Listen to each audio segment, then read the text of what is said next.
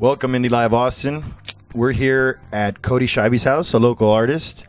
See, Indie Live Austin not only does great music, but great artists. Cody, what inspired you to start doing artwork? It probably started with films, cartoons. My brothers and I, we grew up, looking at Garbage Pail Kids and recreating those, and yeah. What is your favorite Garbage Pail Kid? What is my favorite Garbage Pail Kid? It had to have been Grody Cody. Grody Cody, nice. That was, yeah, it was, we collected them, and yeah. You illustrate a lot, you do some prints. What's basically the theme of your artwork, if you have one? I think there's an underlying theme that's it's kind of bizarre. A lot of monsters, a lot of creatures, kind of sometimes disgusting images that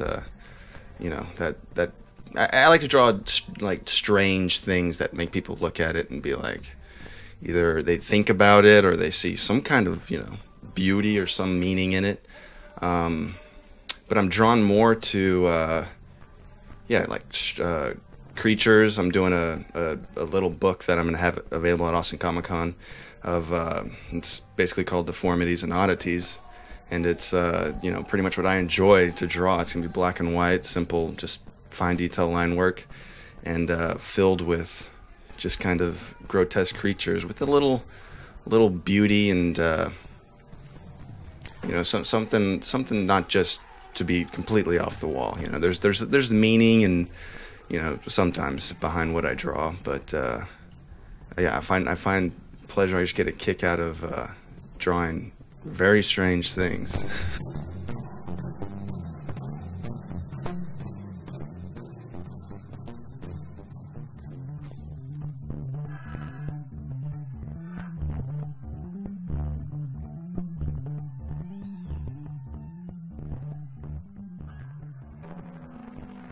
Welcome back, Indie Live Austin. We're here with Cody Schibi.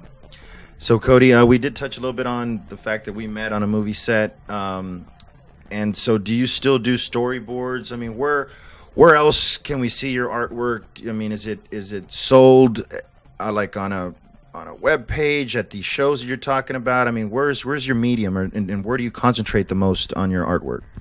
Well, what really got me into really pursuing art was, as you said, film back in '03. Worked on that film, did a lot of storyboards, a lot of set designs, all that stuff. From then, I've done quite a few commercials and more movies of just doing storyboards and stuff.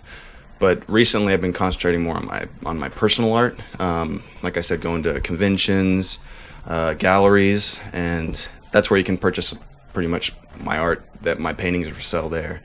At conventions and at art shows, I also, I set up my table with just all kinds of, prints, cards, paintings, original sketches. Indie Live Austin with Cody Schibi here in the Art House.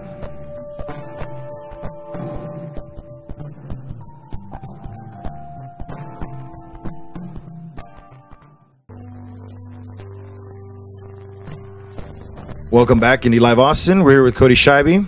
And, hey, Cody, I was wondering, so where exactly are you from? Are you from Texas, or can you give us a little bit about your background? Yeah, I was born and raised South Texas, Harlingen. Rich, you're from down that area, too. Not a lot going on down there, so growing up, it helped, with my art. There was with not a lot of things going on, you kind of create your own. You got a lot of time on your hands, right? Right. So that's what me and my brothers did down there. Was a lot of drawing, a lot of creating, just any way to entertain ourselves.